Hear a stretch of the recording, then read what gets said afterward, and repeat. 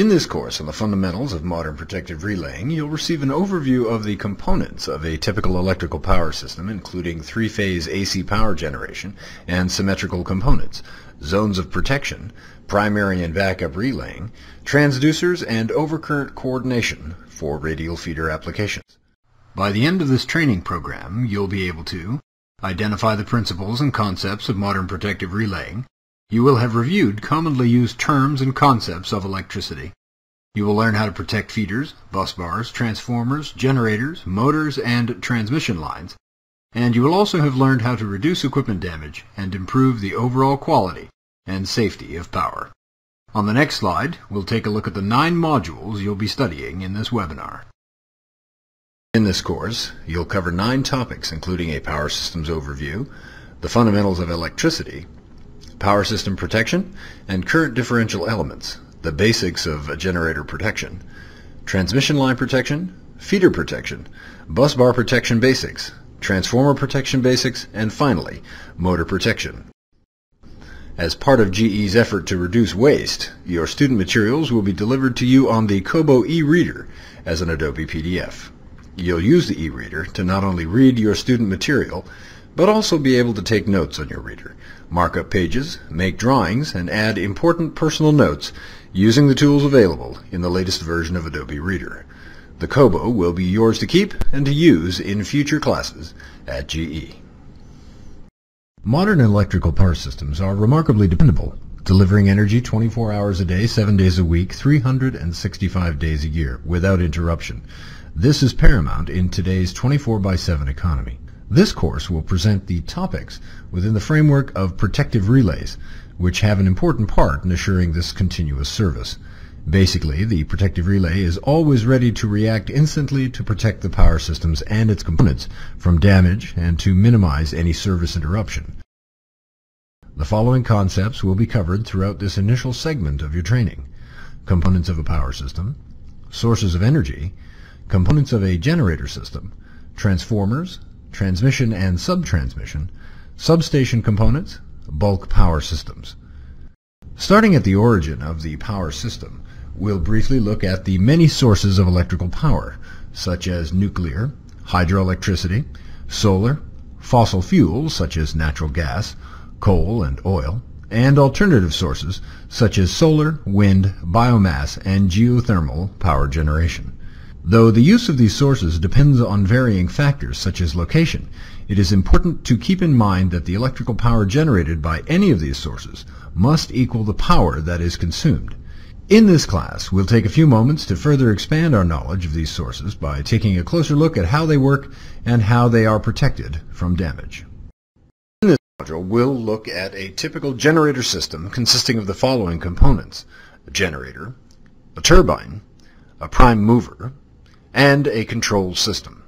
Now, more to the point of this fundamentals class, we'll learn about the elements within the control system that exist, namely, a synchronization unit to ensure the frequency and phase angle of the generated power matches that of the rest of the network, an automatic voltage regulator, or AVR, to ensure that the generator's voltage magnitude matches that of the network, a governor, which acts as a speed regulator, and finally, the protective relays with current transformers that provide generator stator protection and backup protection for the automatic voltage regulator, or AVR, and the governor.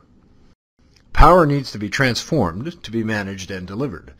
In this class on the fundamentals of protective relaying, we'll look at how, once generated, voltage is fed to step-up transformers for transmission to high-power transmission lines, which reduce the amount of current or power losses, and then how and why at the substation it is stepped down for subtransmission and distribution. To this end, we'll explore in greater depth the concepts and equations associated with the power lost during transmission, transmission line times, and the resistance of the transmission. We'll cover how the step-up transformer increases the voltage level, which reduces the current, resulting in an overall reduction of power loss during transmission. In the transmission portion of Module 1, we'll look at how electricity is transmitted as a three-phase AC current over long distances through overhead power transmission lines.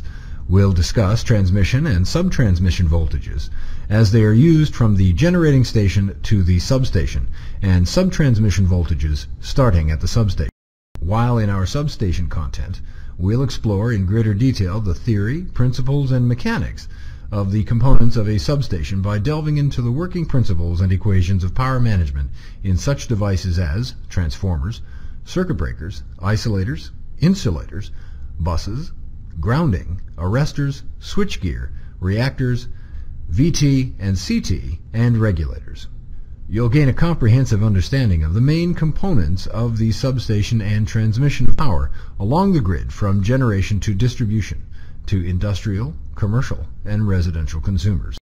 Since different voltages are required for residential, commercial, and industrial customers, we'll explore the fundamentals of breakers and transformers in substations and how they route and step down the voltage to suitable levels for distribution. We'll also follow the distribution from the transmission substation, the industrial or commercial power lines that take the power above or below ground, to a large transformer which steps the three-phase voltage down to a suitable level for the plant or building.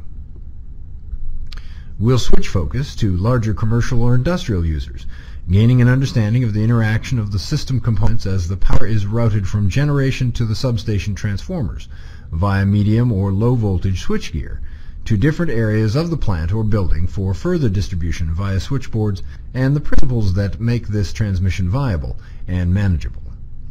We'll also cover how the distribution system for a typical industrial or commercial user shares some similarities to that of the residential customer, and the major exceptions that the power being delivered is usually three-phase. Finally, we'll look at arguments for alternate transmission lines and how they may be economically justified, and also how alternates for power transmission and switchgear may not make sense. Our goal is to better understand how protective relays fit into the modern power system. The individual components of the power system will be reviewed in this training. In Module 2, the Fundamentals of Electricity, we will explore the theories, principles, and fundamentals of electricity, and the three types of electrical circuits and their laws. Discussed will be topics that include Ohm's law, measuring current, voltage, resistance, and troubleshooting electronic problems. By the end of Module 2, we will review the terms of electricity, Ohm's law, inductance and capacitance, review the concepts of magnetism and electromagnetism, review properties of alternating current, and explore the differences between scalars, vectors, and phasors. We'll define electricity looking at the industry definitions and the three main attributes of electricity, which all interrelate to Ohm's stated laws. You'll learn how to define electricity in terms of voltage, current, resistance, conductance, and impedance. We'll look at the basic equations necessary to understand electricity and practice working problems in class to solidify this knowledge and skill. Notably, we'll cover inductance, capacitance, and RLC circuits.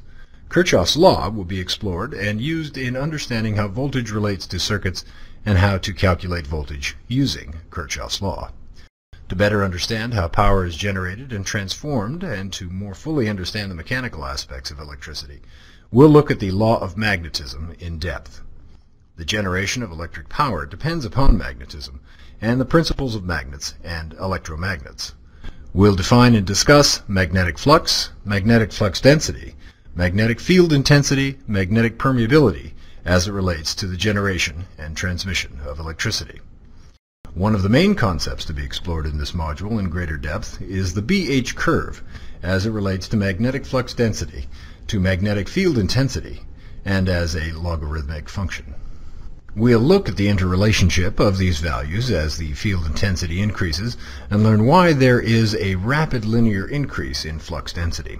We will look at where saturation begins as shown by the knee of the curve and why thereafter an increase in flux intensity has little or no effect on flux density, permeability, and why a higher permeability equals a steeper slope. As we move through this module, we will continue on to the fundamentals of electromagnetism and the relationship between electricity and magnetism, with special attention paid to magnetic field intensity, or the strength of the magnetic field surrounding a magnet, magnetic flux, the overall collection of magnetic lines of force or flux, and reluctance, defined as the opposition a material exhibits towards the formation of a magnetic field. As we continue on with electromagnetism, we will look at the famous right-hand rule, the convention for determining relative directions of certain vectors, such as the direction of flux in relation to the flow of current, as shown in the following slide. This will also relate to the topic of electromagnetism in a magnetic field that occurs when DC current is passed through any conductor.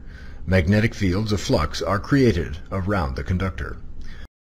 When magnetic fields of flux cut through a conductor, current and voltage are induced in the conductor. The magnitude of the current and voltage are proportional to strength of the magnetic field and speed at which the magnetic field cuts through the conductor.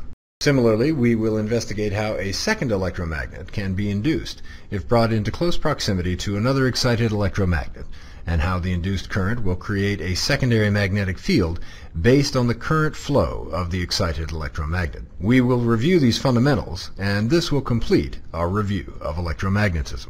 We'll also take a look at direct current, or DC, current flowing in one direction. Alternating current, or AC, is defined as an electrical current which constantly changes amplitude and polarity at regular intervals, and the sine wave, a fundamental waveform to the operation of alternating current circuits. Sinusoidal voltages are generated by electric power utilities. We'll uncover why the resulting more economical AC power can be easily changed by adjusting the voltage, and is used in domestic, commercial, and industrial sites by electrical, electronic, and telecommunications appliances and systems.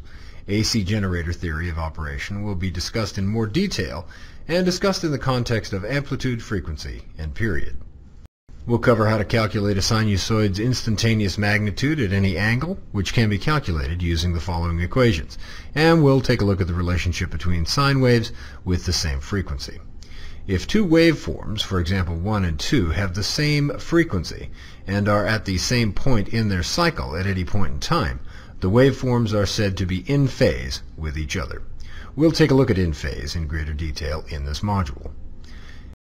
In Module 2 of the course, we'll review how a scalar is a quantity, such as length, temperature, and numbers characterized by a magnitude, for example 0 degrees Celsius, and how a vector is a quantity, such as force characterized by a magnitude and a direction, for example 400 miles per hour east. Regarding load, or the current of a reactive load that will lead or lag the applied voltage, we'll use examples to illustrate the principle that if the voltage were to be applied to a purely inductive load, the current as shown in waveform 2 in this example would lag the voltage by 90 degrees. Since the voltage is considered the reference and the positive rotation is considered to be counterclockwise, the phasor diagram shown would imply a 90-degree current lag. Similarly, if voltage were applied to a purely capacitive load, the current as shown in waveform 3 would lead the voltage by 90 degrees, and conversely, if the negative rotation is considered to be clockwise, the phasor diagram would imply a 90-degree current lead.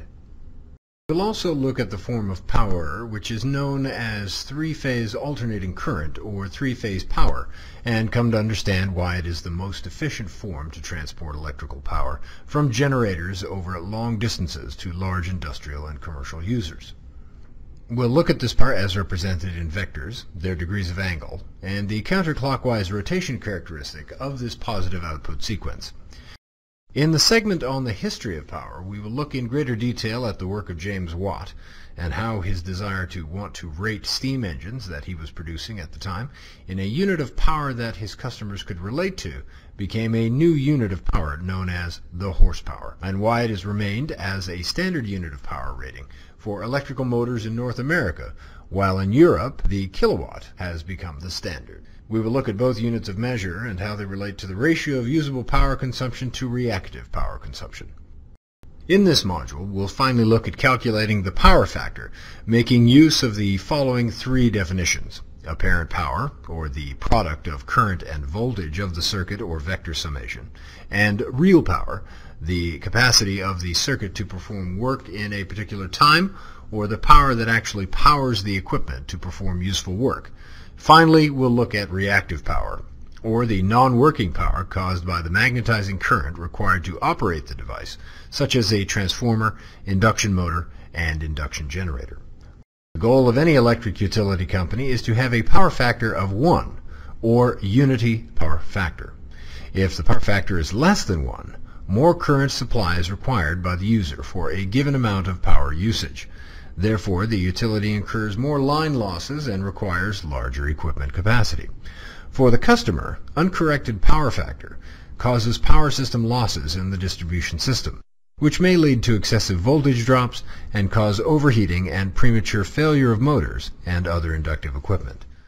To understand power factor, a good analogy is to visualize a horse pulling a railroad car down a railroad track. If the horse is pulling a railroad car forwards at an angle along the side of the track, the following power components exist. 1. Working, or real power, is the power required to move the railroad car along the track. Number 2. Total, or apparent power, is the angular pulling effort of the horse. Number 3. Non-working, or reactive power, is the wasted perpendicular pulling effort of the horse, since the railroad car will not move off the laid track.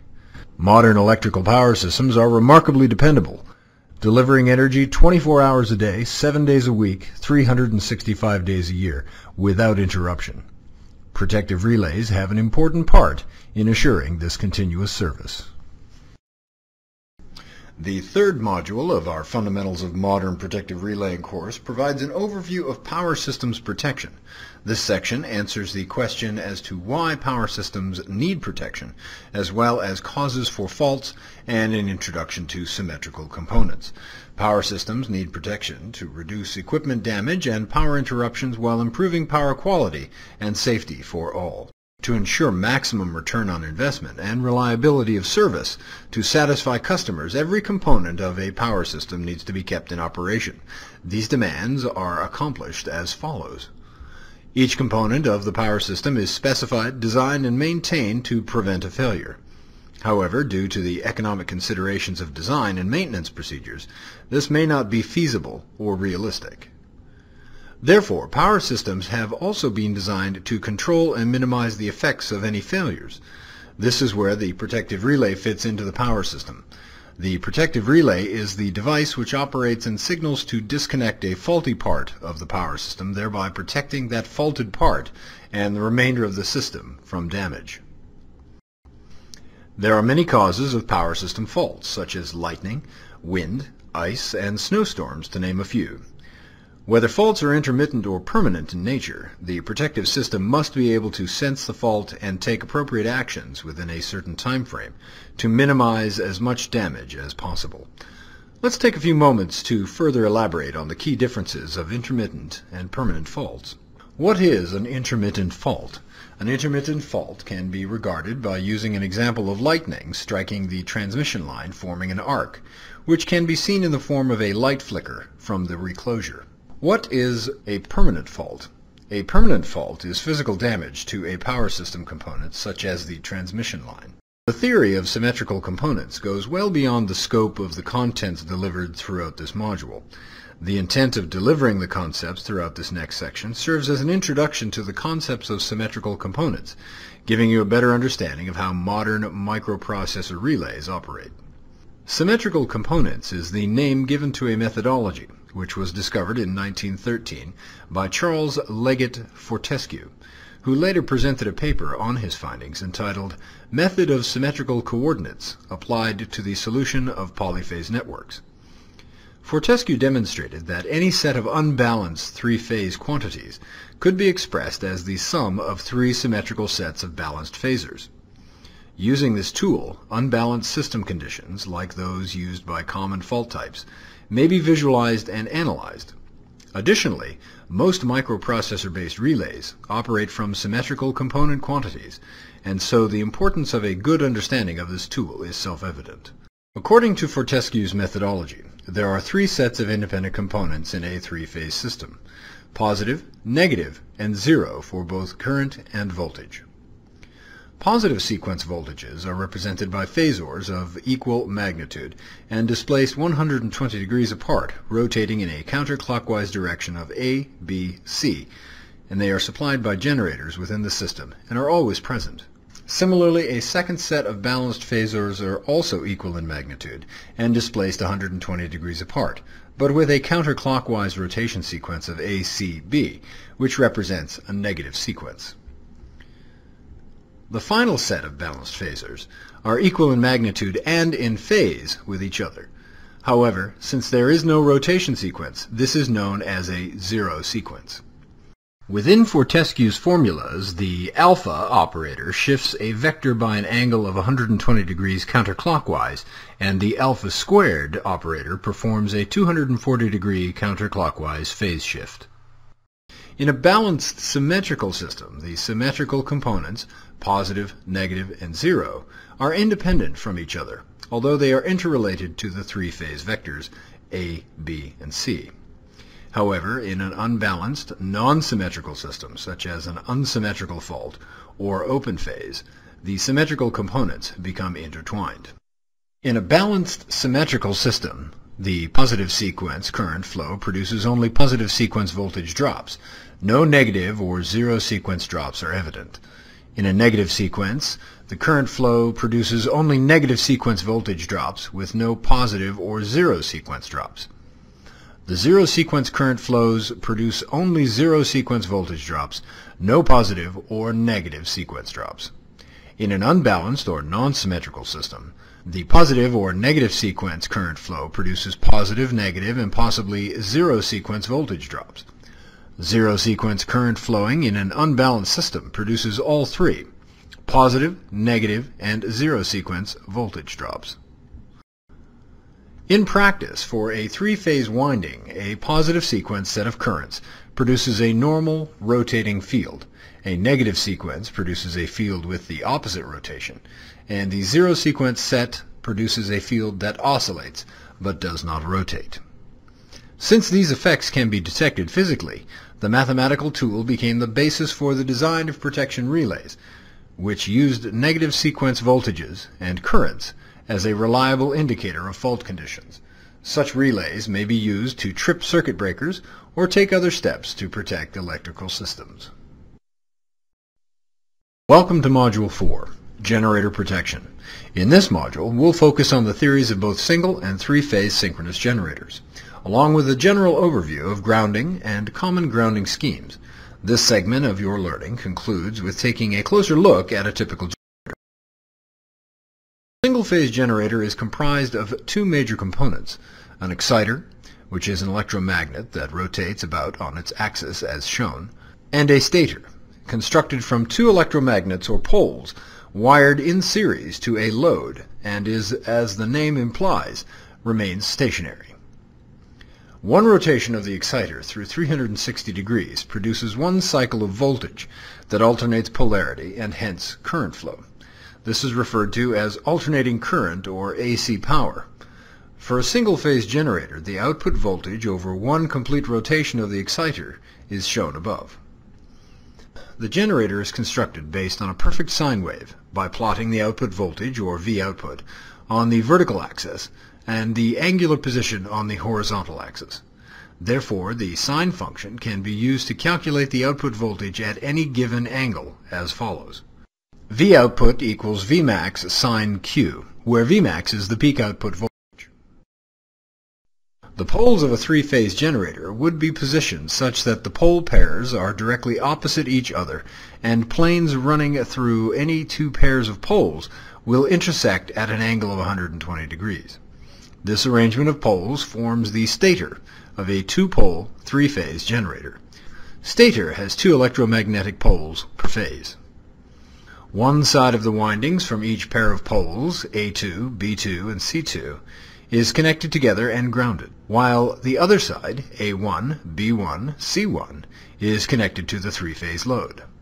Plotting a graph of the voltage that appears across each load resistor against time, the waveforms intersect as shown above. As the exciter rotates, the voltage induced in each pair of stator windings is displaced by 120 electrical degrees from the other two pair, which corresponds to the physical angular position of the stator windings. The resulting output is composed of three sine waves of equal amplitude, but with 120 degrees phase shift between them. Generators are very expensive and need to be grounded to decrease the level of fault current flowing back into the generator during a ground fault condition. The total cost of unscheduled downtime for a repair must include the loss in production. The most costly and time-consuming repair is metal damage to the steel laminations forming the stator and rotor. If the fault current is limited to or less than 10 amps, metal damage will be minimal. The grounding strategy employed is the key factor in determining the magnitude of the fault current. There are several grounding schemes or strategies commonly used to protect a generator. These grounding schemes are based on the magnitude of the fault current, ease of detection, and the reaction time to minimize damage. Let's take a few moments to learn about a few of the generator grounding schemes. The high resistance scheme uses a grounding transformer and a resistor connected across the secondary as shown. With large generators, a distribution transformer is used as a grounding transformer. Ground fault neutralizer grounding, also known as a Peterson coil, uses a reactor instead of a resistor on the secondary, which can be adjusted. Generally, high impedance schemes limit the primary current between 3 to 25 amps, while the Peterson coil is capable of limiting the fault current to 1 amp. Generators that use low resistance grounding have their neutral grounded through a resistance, such that typical fault currents are in the range of 200 amps to 150% of rated full load current. The cost and size of the resistor usually precludes the use of resistors to limit phase to ground fault current below 200 amps. This type of grounding is used where 2 or more generators are bused at generator voltage and connected to a system through one step-up transformer, and where the generator is connected directly to a distribution system having a low impedance grounding source on the generator bus. Generators that use reactance grounding have their neutral grounded through an inductive reactance, such that typical fault currents are in the range of 25 to 100% of three-phase current. This type of grounding is used where the generator is connected directly to a solid grounded distribution system. Generators that use zero impedance grounding have extremely high fault currents, which are very easy to detect. At the time of fault, there is a lot of fault energy, and so the reaction time to the fault has to be very fast to limit damage. The elements required to detect fault currents include IOC and TOC. This type of grounding is popular in marine applications and in some areas of Europe. At the time of a ground fault, there is no fault current flow, and so the reaction time can be slow. Detection is difficult due to the lack of current. Voltage elements, such as neutral displacement, are typically used to detect such faults. In addition to the mechanical arrangement, a typical generator system will consist of a synchronized unit, an automatic voltage regulator, and a protective relay. The synchronization unit measures frequency and phase angle of the network and sends a feedback signal to the primary generator speed regulator. For example, the gas valve controller of a natural gas generator increases or decreases the speed of the generator to sync the generator's output frequency to the network. Once the generator is in synchronization, the synchronization circuits will provide an in-sync signal output. The automatic voltage regulator sums the negative feedback of the output voltage of the generator with the network. The error signal is then fed to the generator field current regulator, which increases or decreases the field strength such that the generator voltage magnitude matches that of the network. And lastly, the protective relay is connected to the generator stator circuit and provides generator stator protection in addition to backup protection for the AVR and the motor. In Module 5, Transmission Line Protection, we'll cover the importance of transmission lines in a power system. Transmission lines are responsible for transmitting large amounts of current at potentially very high voltages. If a fault occurs on a transmission line and it is not cleared properly and quickly, the stability of the entire system can be compromised. The longer that the fault is allowed to remain on the line, the higher the possibility that the system will become unstable. The following concepts will be covered throughout this segment of your training: transmission line theory and line protection elements. By the end of Module 5, Transmission Line Protection, you'll be able to define the 4 main classifications of transmission lines, present the broad categories of line configuration, and discuss the various types of protection schemes that are employed. You'll be able to define the coordination needed for selective tripping and isolation of faulty circuits. You'll also be able to describe the configuration, the function they perform, and their location in the system of transmission lines.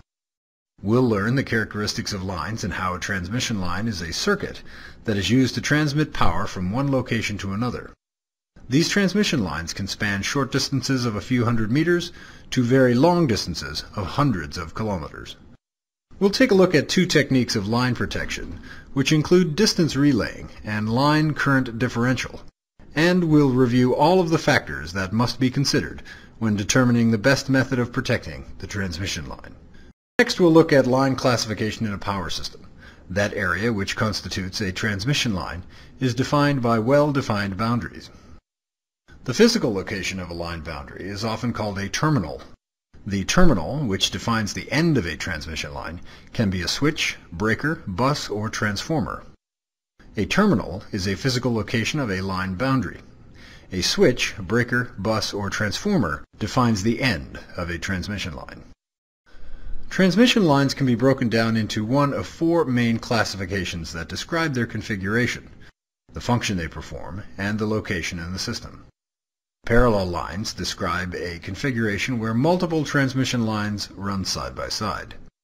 This is done to transmit large amounts of power from one location to another, in addition to providing a redundant path for power in case one of the lines was shut down due to a fault. Other line configurations we'll touch upon are interconnector transmission lines, general export transmission lines, process plant load transmission lines. Transmission lines are classified into three categories that describe the presences of generation or possible sources of fault current that might be found at the transmission line's boundaries. These are single-ended, double-ended, and multi-ended.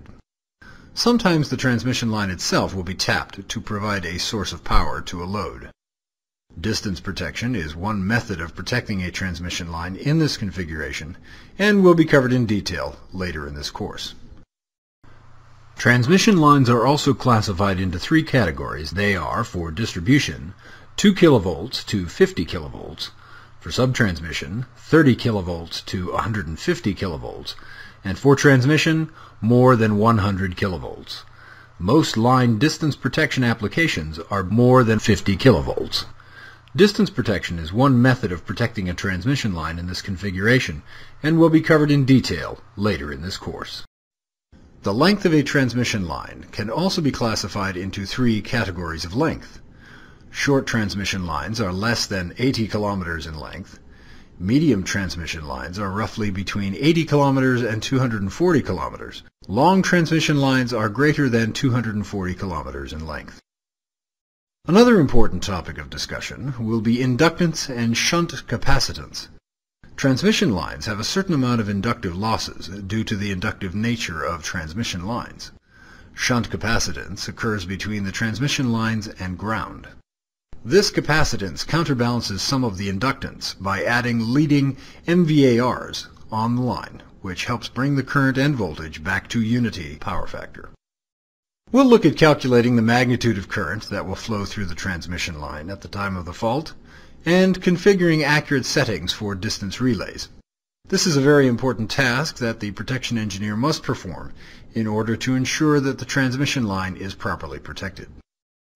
In order to do this, the protection engineer must first calculate the system impedance ratio, or SIR, and develop an equivalent electrical model of the transmission line. Therefore, you'll learn how to consider this when determining the type of protection needed and the speed that the faults need to be cleared by relaying. Each component in a power system, whether it be a source or transmission line, or a load, has an impedance.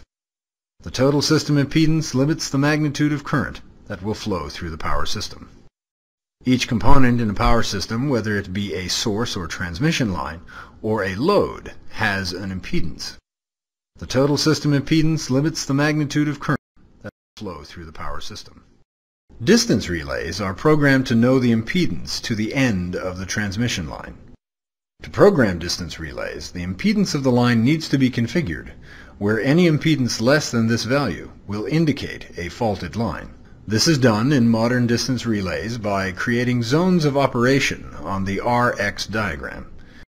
When a fault occurs on the power system, thus cutting off the path of current to some of the load, the impedance of the power system will decrease. This decrease in impedance will cause the current to increase and the voltage to decrease slightly, thus changing the ratio of the voltage over the current to match the new impedance of the line. You'll learn how to calculate the ratio of voltage over current or impedance and why it will decrease significantly. Distance relays are programmed to know the impedance to the end of the transmission line. To program distance relays, the impedance of the line needs to be configured, where any impedance less than this value will indicate a faulted line. This is done in modern distance relays by creating zones of operation on the RX diagram. If the impedance calculated at the point of measurement of the power system ever falls within this zone, the relay will trip. These zones fit into the following operating characteristics: impedance zone, admittance or MHO circle zone, reactance zone, resistance zone, quadrilateral zone. We'll take a look at each one of these operating characteristics, or in distance relaying, operating zones. You'll also investigate the zone of protection known as an impedance zone. This is where any impedance that falls within the radius of the circle indicates a fault that needs to be cleared and is measured in ohms. This will also indicate the distance down the power system within which the zone of protection extends. This type of zone is inherently non-directional and will detect faults that occur in the reverse direction away from the point of measurement. This type of impedance zone is normally used for generator backup protection. We'll also review the reactance zone, used to detect when the impedance of the fault has a very high resistive component in it, and if the fault has a high resistive impedance. This indicates that there is a load on the transmission line, and the fault is most likely not on the transmission line itself. This type of zone is usually never used to trip a transmission line on its own, but is normally used to supervise another distance zone of protection. Another zone of protection we will look at is also known as the resistance zone. This is used to detect when the impedance of the fault has a very high inductive component in it. This type of zone is usually never used to trip a transmission line on its own, but is normally used to supervise another distance zone of protection. And we'll cover why this is in this configuration. The resistance zone would be giving the impedance zone permission to trip. The next zone we will study is known as an admittance zone, or an MHO circle zone, which is the most common type of protection zone that is used in transmission line distance relays. An MHO circle zone detects whenever the impedance of the transmission line falls within the area defined by the circle. This type of zone is inherently directional and will not detect faults that fall in the reverse direction of the transmission line, since that point will fall outside of the circle. The reach of the zone of protection zone shows in an impedance how far down the transmission lines this zone of protection will protect. Many advanced microprocessor-based relays, such as the URD60, give the user the ability to further customize the shape of the MHO zone to meet their protection needs. The MHO zone can be altered to form a lenticular shape, which looks at the magnitude of the impedance and only allows tripping when the impedance falls very close to the angle of the transmission line impedance. Therefore, highly loaded systems which cause the impedance point to approach very close to the origin will not result in tripping the transmission line. We'll also take a good detailed look at several other zone of protection schemes, such as distance relay tomato zone of protection, distance relay quadrilateral zone of protection, distance relay enhanced MHO element zone of protection. In modern distance protection zones, we can also set to have an MHO or quadrilateral shape protection characteristic, and the operating characteristics of each zone can be set individually. We'll look at this strategy used to detect and clear faults occurring on a transmission line. The relay accomplishes this type of protection by measuring the current and voltage and using this information to calculate the impedance of the line, which is expressed as Z measures equals voltage over current. As indicated by the fault number 1, if the measured impedance, the Z measured 1, is less than the known actual impedance of the line, Z actual, this indicates a fault since the line is now shorter than expected. We'll touch upon why, due to the inherent inaccuracies of CTs and VTs, the impedance calculations made by the distance relays cannot be guaranteed to be extremely accurate. Zones of protection can also be programmed to protect in either the forward direction or reverse direction. This is called looking into the line, where the zones are set to protect in the forward direction, or looking out of the line, where zones are set to protect in the reverse direction. The strategy used to protect a line is commonly referred to as a scheme. All protection schemes used in distance relaying fit into one of the following two categories: pilot-aided schemes and non-pilot-aided schemes. The main difference between the two types of schemes is that the distance relays used in pilot-aided schemes communicate with each other to determine whether the fault is located on the transmission line or not. The relays used in non-pilot-aided schemes do not communicate with each other, but use delays and other forms of coordination to determine whether the fault is located on the transmission line or not, and all coordination in these schemes is done within each individual relay itself. The basic non-pilot-aided schemes we will study are non-pilot-aided distance scheme. Stepped distance is the basic structure for all other distance schemes. The stepped distance scheme uses 5 different zones of protection to protect its own transmission line and to act as a backup distance relay to protect transmission lines that are located next to it. Zone 1. Underreaching. This is a scheme set to underreach and extend from the beginning of the transmission line to 80 or 90% of the length of the entire line. In Zone 2, overreaching.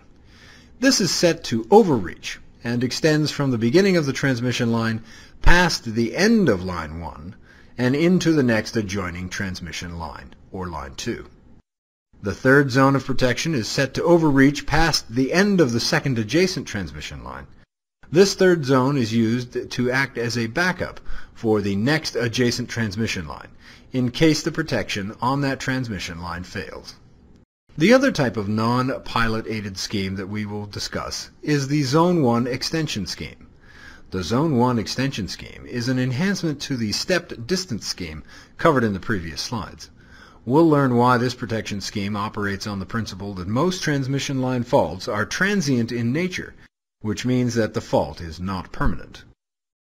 In summary, we'll review why all pilot-aided schemes speed up the clearing of faults that occur on the transmission line and inside the end zone of the local relay by communicating with the relay at the remote end of the line to determine if the fault is actually on the transmission line.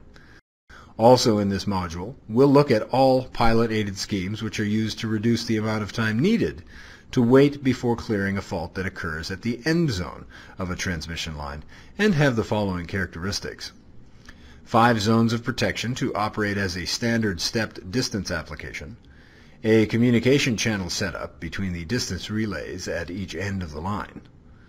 We'll briefly cover the characteristics of the most common pilot-aided schemes: the DUT, or DUTT, also known as the Direct Underreaching Transfer Trip Scheme; the PUT, or PUTT, or Permissive Underreaching Transfer Trip Scheme; the POT, or Permissive Overreaching Transfer Trip Scheme; the Hybrid POTT, POT, Hybrid Permissive Overreaching Transfer Trip Scheme; and the DCB, or Directional Comparison Blocking Scheme.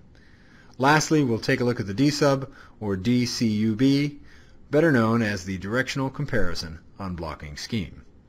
The last subject that will be covered in distance relaying is power swing blocking. Now, a stable power swing can be seen as a condition where the system loses synchronism for a short period of time with the neighboring system and then later regains synchronism. There are 2 reasons which can cause this type of power swing, and they are as follows. One of the systems, which loses a significant amount of generation, instantly becomes much weaker, but the load on the system remains constant. The next is the system is already weak and the load suddenly increases substantially. During a power swing, the voltages and currents will fluctuate, which significantly affects the value of the measured impedance on the line. Now, with the advent of high-speed, low-cost LAN technology, line current differential relaying is becoming more and more popular for the following reasons: immunity to power swings, speed, sensitivity, and as a form of unit protection. Zone of protection, covering the complete power system components without overreaching. Line current differential relaying measures and compares the current at both ends of the line using two separate relays and a communication link. The zone of protection is the segment of the line between the two sets of CTs, hence the term unit protection applies. Theoretically, the sum of the two currents should be zero. If there is a difference beyond a reasonable amount, the relays will trip their respective breakers to isolate the line, since there is apparently a fault on the line. However, to enhance reliability, modern utility class line current differential relays will also provide built-in backup distance protection in the event there is a communication link failure. Welcome to Module 6, Feeder Protection. Feeder protection is a broad term that refers to sub-transmission lines and distribution circuit protection. Subtransmission is a term that refers to lower voltage transmission lines that connect the transmission system to the distribution system. The distribution circuits connect the subtransmission system to the utilization apparatus. The issues surrounding subtransmission and distribution system protection are very similar. In feeder applications, a very common requirement is to remove a component if the amount of current flowing into the component exceeds certain levels over certain amounts of time. The time and instantaneous overcurrent elements provide this protection functionality. Both elements require only one measured system quantity, current, which is plotted on the x-axis. The x-axis is in multiples of. Let's take a look at the operating characteristic of a single measured quantity. The operating characteristic will take the form of a graph with the measured power system quantity plotted on the x-axis against the time, which is on the y-axis. The graph, or operating characteristic curve, clearly demarcates the boundaries between three regions. None-operate region, which is the element which will not operate when the intersection of the time and the measured quantity falls within this area. The operate region, which is where the element will operate when the intersection of the two measured quantities falls within this area. The plotted curve, which is the boundary between the operate and non-operate regions. The element will operate if the measured quantity and time intersect on this curve. Pickup, which is the minimum value of the measured quantity that will cause the element to operate, and the x-axis in multiples of the pickup. As stated earlier, the y-axis is in units of time. The curve represents the boundary between the operate area, the area at and above the curve, and the non-operate area, the area below the curve and to the left of the pickup. The instantaneous overcurrent, or IOC, protective element operates when the current has exceeded a pre-programmed level. The relay will require some short time to operate, as shown in the graph. The diagram shown in Figure 1.0 illustrates that the time overcurrent protective element, device number 51, is used where more time delay before the element operates is required to coordinate with other protective relays. The trip time varies inversely with current. Within a microprocessor-based relay, the element will typically support several characteristic curves. The family of curves most commonly used in North America are called inverse, very inverse, and extremely inverse characteristic curves. In other parts of the world, different sets of curves are used, and so the universal relay supports various sets of families of curves, in addition to creating custom curves. During the selection of the curve, the protection engineer will use what is termed as a time multiplier to effectively shift the curve up or down on the time axis. The x-axis will be multiples of pickup. The pickup setting allows the normalization of the curve to the pickup setting value. An example of this is displayed in Figure 1.1. Operating characteristic curves are useful for determining the relay settings. These settings will provide the necessary speed, selectivity, and sensitivity to protect the power system and coordinate with other protective devices. The setting of a series of time overcurrent elements on a feeder or distribution circuit begins at the point furthest downstream from the generating source. As the elements are set and coordinated back upstream toward the generating sources, the time required to clear a fault becomes longer as the source is approached. Under certain fault conditions, this could be a disadvantage, and so instantaneous overcurrent elements are used in conjunction with the time overcurrent elements to provide high-speed primary protection. These elements must be set to pick up under maximum fault current conditions for the three-phase faults, somewhat short of the end of the first line. The improvement in tripping time can be obtained with an instantaneous element. The shaded area of the figure illustrates the difference in the opening time between the time and instantaneous overcurrent elements. In many areas of the distribution system, fuses, which are the most economical form of overcurrent protection, are used in many locations in conjunction with protective relays. Therefore, coordination must be reviewed for issues that arise when coordinating protection between fuses and between fuses and relays. Protection of power system busbars are one of the most critical relaying applications and are in areas of power systems where fault current levels may be very high. In spite of that, some of the circuits connected to the bus may have their current transformers, or CTs, insufficiently rated. This creates a danger of significant current transformer saturation and jeopardizes security of the busbar protection system. This module will cover the various types of busbar configurations along with busbar requirements and protection techniques. A single bus has a distribution of lower voltage levels and no operating flexibility. This type of bus has fault on the bus trips and all circuit breakers. The multiple bus sections has a single breaker and bus tie that also has lower distribution of voltage levels but limited operating flexibility. The double bus single breaker with bus tie is the most common arrangement with transmission and distribution mid-voltage levels. This is breaker maintenance without circuit removal, or bypasser.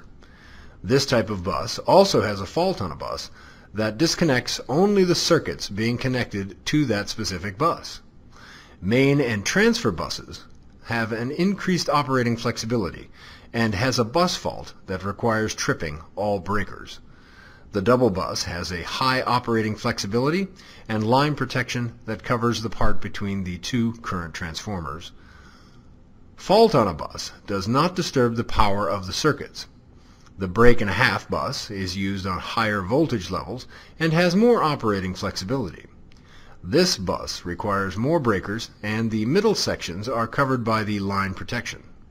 The last image is of a ring bus, which has higher voltage levels and high operating flexibility with minimum breakers. Separate bus protection is not required as the line protections cover overlapped bus parts.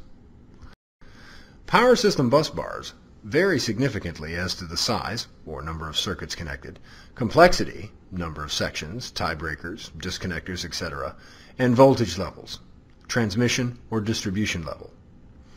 A simple protection for distribution bus bars can be accomplished as an interlocking scheme.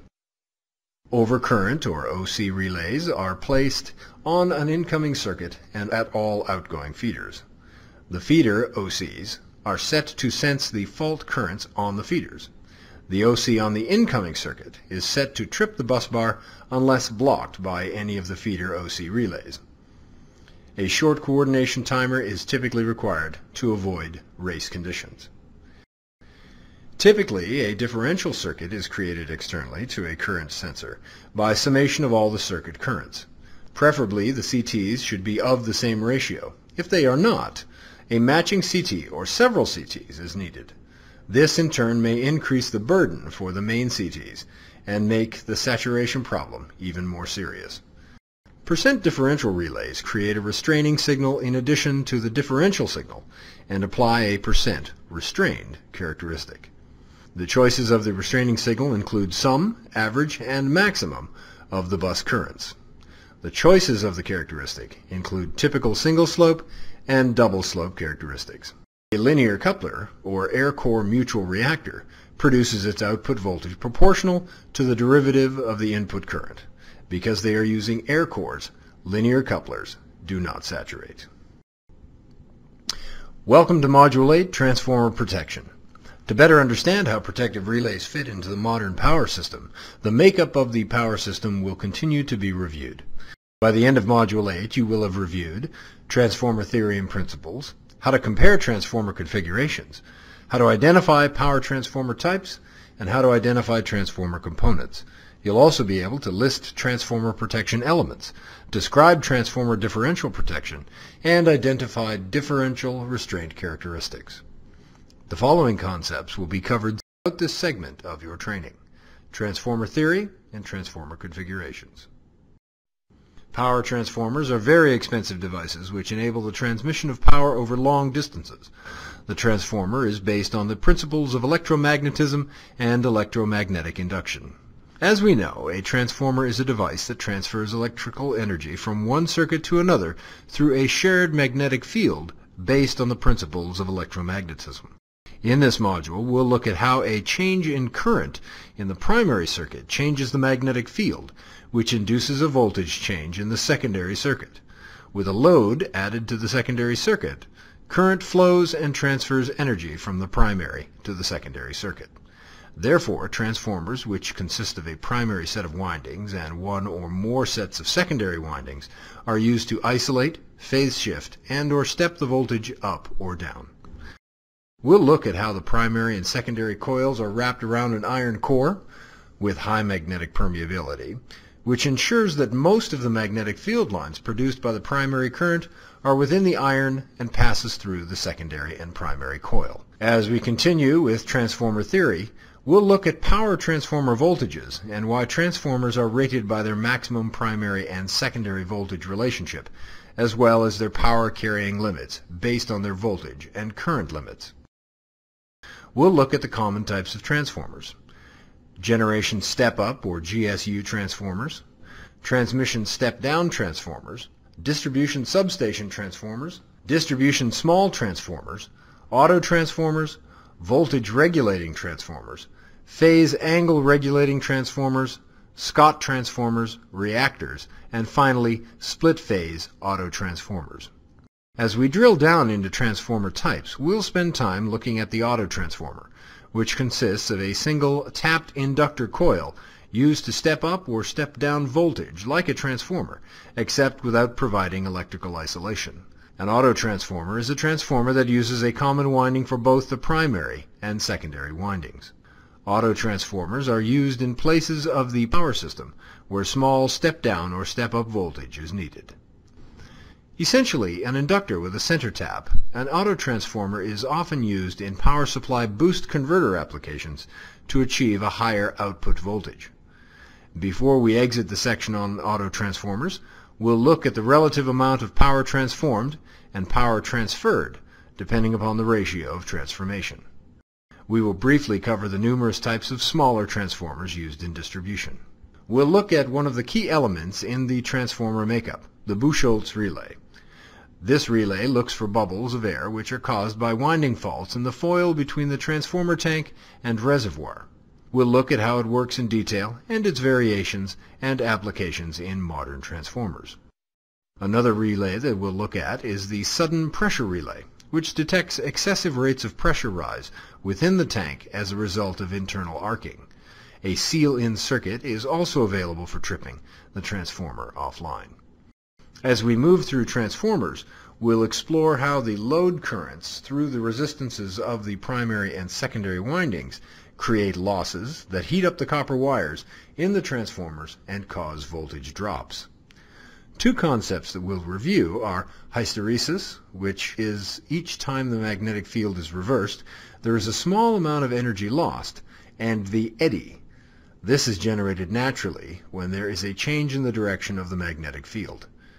Current circulates through the core in a plane normal to the flux and is responsible for resistive heating of the core. Finally, we'll look at the function of frequency and the inverse square of material thickness. One of the most important set of concepts we'll review in this category are known as external faults, such as overloads, overvoltage, underfrequency, and external system short circuits. We'll also cover active faults, such as short circuit in Y-connected windings, short circuits in delta windings, phase-to-phase faults, turn-to-turn faults, core faults, and finally, tank faults. We'll also investigate overvoltages, underfrequency, external system shortcuts, and finally, internal transformer faults such as overheating, overfluxing, and overpressure.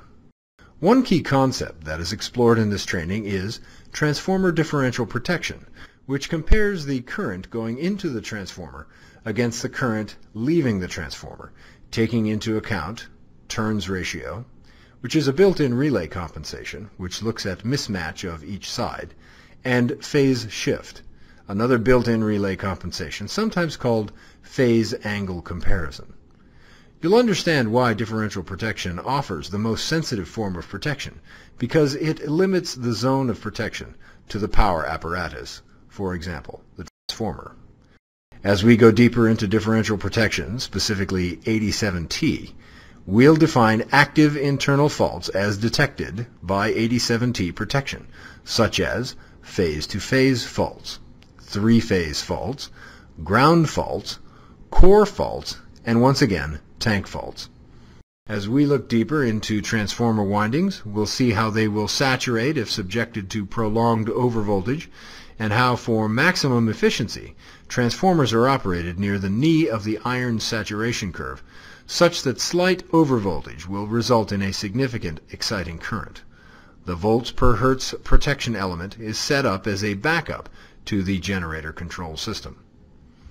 We'll cover other transformer differential protection factors such as arc detection, using the Buchholz relay to detect a sudden large increase in the amount of gas being produced, which corresponds to a large fault where the relay will trip the transformer offline, and arc detection using a sudden pressure sensor, which is used in oil-immersed transformers and have two styles of sudden pressure sensors: a sensor which operates on a sudden change in oil, and a sensor which operates on a sudden change in the gas above the oil. Both sensors are inverse time characteristics. Therefore, they will operate very quickly to trip the transformer for a high-energy arc and operate slower as possibly just an alarm for a low-energy arc. The transformer differential protection factors we'll spend time on are magnetizing inrush, overexcitation, or the heating up of the transformer and degrading of the insulation, volts over hertz, arc detection using Buchholz relay, air and gas bubbles, arc detection using the sudden pressure sensor, and finally, restricted ground fault protection. The primary motor protective element within a motor protective relay is the thermal overload element, and within GE multilin relays, this is accomplished through motor thermal modeling. The thermal model uses motor parameters supplied by the manufacturer in addition to real-time data, such as motor current, as inputs to a thermal modeling algorithm. The algorithm then calculates whether the motor is or is not in danger of being overheated. It's also important to note that for some customers, their process is more important than the machine, due to the nature of their business.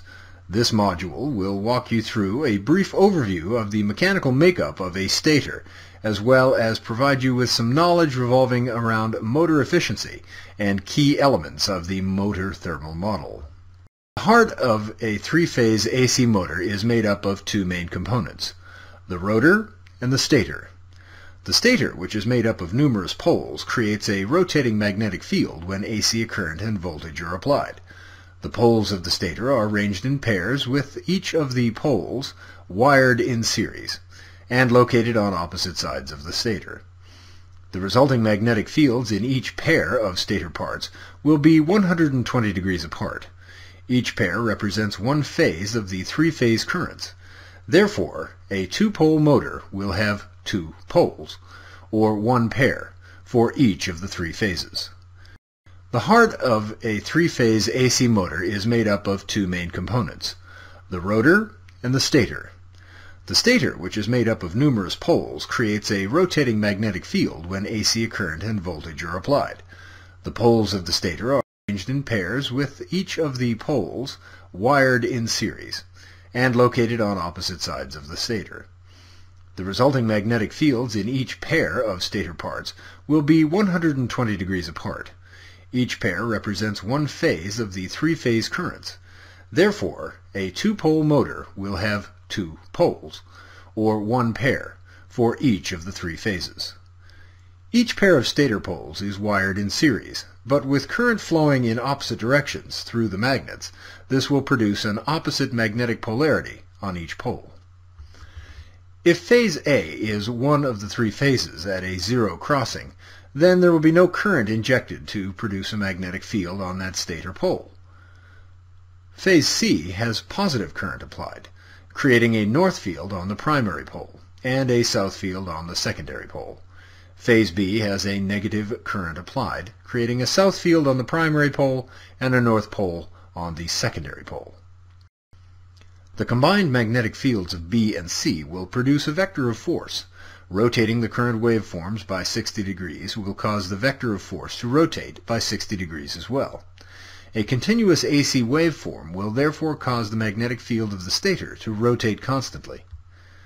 A permanent magnet AC motor uses a magnet mounted freely in the center of the stator, positioned so that the magnet will rotate about its axis. The north and south poles of the magnet will be attracted and repelled by the north and south poles of the stator field, producing a torque and causing the magnet to rotate. Permanent magnet motors tend to be very small, less than 20 horsepower. A longer body with a smaller diameter stator results in a lower moment of inertia. Permanent magnet AC motors will spin at synchronous speeds. Therefore, these motors are typically used for high-speed positioning applications, such as motion controllers. Torque is the applied force which causes an object to rotate. Motor efficiency is an indication of how much of the electrical energy supplied to the motor is converted into output shaft mechanical energy, and is expressed as a percentage. The rest of the energy is lost primarily in the form of heat, which can be damaging to the motor's insulation. There are 5 categories of motor losses. Core losses are comprised of 2 components: the energy required to magnetize the core, and eddy current losses in the stator core. Stator losses due to the I²R heating of the stator due to current flow in the stator windings. Rotator losses due to the I²R heating of rotor bars as induced current flows. Friction and winding losses due to bearing and air friction on the rotor. Stray load losses due primarily to leakage reactance fluxes induced by the load current. Core, stator, and rotor losses typically make up greater than 80% of all total motor losses. The primary motor protective element within a motor protective relay is the thermal overload element, and within GE multilin relays, this is accomplished through motor thermal modeling. The thermal model uses motor parameters supplied by manufacturers in addition to real-time data such as motor current as inputs to a thermal modeling algorithm. The algorithm then calculates whether the motor is or is not in danger of being overheated. The most precise way to protect a motor is through the use of motor thermal modeling, and it consists of 5 key elements: the motor thermal limits curve, overload pickup level, hot-cold safe stall mode, unbalanced bias compensation, and biasing of the thermal model based on hot-cold motor information and measured stator temperature. Throughout the next few slides, we'll take a few moments to better familiarize ourselves with these terms by taking a closer look at defining motor thermal limits curve, thermal overload, hot-cold ratios, and unbalanced biasing. The motor thermal limits curve consists of 3 distinct segments, which are based on the 3 running conditions of a motor: the locked rotor or stall condition, motor acceleration, motor running overload. Ideally, curves have been provided for both a hot and cold motor. A hot motor is defined as one that has been running for a period of time at full load, such that the stator and room temperatures have settled at their rated temperature. Conversely, a cold motor is defined as a motor that has been stopped for a period of time, such that the rotor and stator temperatures have settled at ambient temperature. For most motors, the motor thermal limits are formed into one smooth, homogeneous curve. The primary motor protective element within a motor protective relay is the thermal overload element, and within GE multilin relays, this is accomplished through motor thermal modeling. The thermal model uses motor parameters supplied by manufacturers in addition to real-time data such as motor current as inputs to a thermal modeling algorithm. The algorithm then calculates whether the motor is or is not in danger of being overheated. The most precise way to protect a motor is through the use of motor thermal modeling. It consists of 5 key elements. The hot-cold curve ratio can be determined from either the thermal limits curve, if provided, or from the hot and cold safe stall times. If the hot and cold safe stall times are used to determine the hot-cold ratio, simply divide the hot safe stall time by the cold safe stall time. If the thermal limits curve are being used to determine the hot-cold ratio, proceed as follows. From the thermal limits curve, run a line perpendicular to the current axis that intersects the hot and cold curves at the stall point. Draw a line from each point of intersection to the time axis. Record the corresponding times, in this case 10 and 15 seconds respectively. A balanced three-phase system is one in which the phase vectors are 120 degrees apart and of equal magnitude. If either condition is not met, the system is considered unbalanced. The amount of unbalance is calculated by comparing the positive sequence current to the negative sequence current. Negative sequence currents, or unbalanced phase currents, will cause additional rotor heating that will not be accounted for by electromechanical relays and may not be accounted for in some electronic protective relays. When the motor is running, the rotor will rotate in the direction of the positive sequence current at near synchronous speed. Negative sequence current, which has a phase rotation that is opposite to the positive sequence current, and hence opposite to the rotor rotation, will generate a rotor voltage that will produce a substantial rotor current. Thank you for attending our Fundamentals of Modern Protective Relaying webinar. For further information on attending our 4-day in-class program, please be sure to visit our online store.